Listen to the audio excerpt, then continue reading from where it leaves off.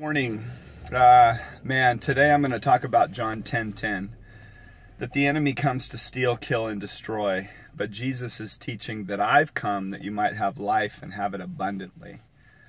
That there's no way that we will have abundant life if we live a self-centered life, self-seeking. We were not created for us.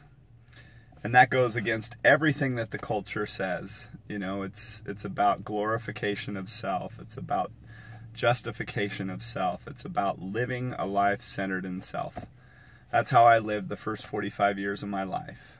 And what Jesus is, in his teachings, it's all about laying down of the self-life and trusting in him, because we weren't really created for us. We were created for him. So he lives in and through us wherever we go. It sets us free so that we can live that way when we submit our will to God. Man, I'm telling you, the last 6.5 years, I wouldn't trade everything that I've been through to get where I am today, to find that peace and that rest for my soul. I'm just so grateful for the beauty of who God is, and every day I just pray that God deliver me from this bondage of self, because that's our nature. So it's submission of our life, and we don't have to get it perfect. It's just about us pursuing God and understanding that he's got a better way to live than what I've lived. And I lived a pretty depraved route, but even in that, I tried all these different avenues of, you know, financial success, athletic success, you know, all the different approaches in life, trying to find that fulfillment and meaning, and I never found it until I got to that place. Everything I teach is out of a submitted life, because I think that that's where everything begins. And then as we do submit, that's when we have that renewing of our mind. We look at life in a new way. Our perspective changes. Then not everything is rooted in self-centeredness, because that's where the enemy wants us. That's where he steals, kills, and destroys, and is when we're focused inward.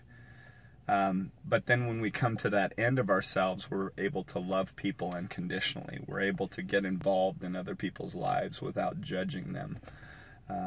You have compassion for fellow strugglers, because, you know, our human condition is broken.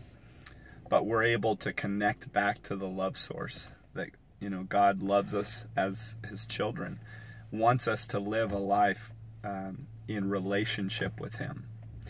Not this moralistic way of living, of trying to behave in a certain way in order to please him. It's more about, come to me, you know, and I'll give you rest for your souls. Learn from me.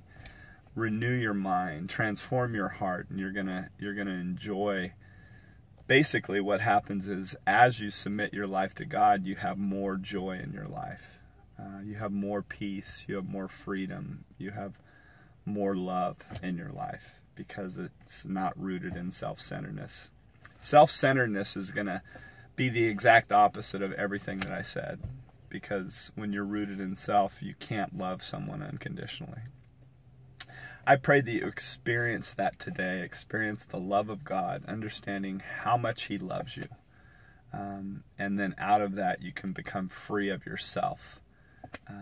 That's where life truly begins. The one who tries to hold on to his life will lose it, but the one who lays down his life for my sake and the gospel's will find it.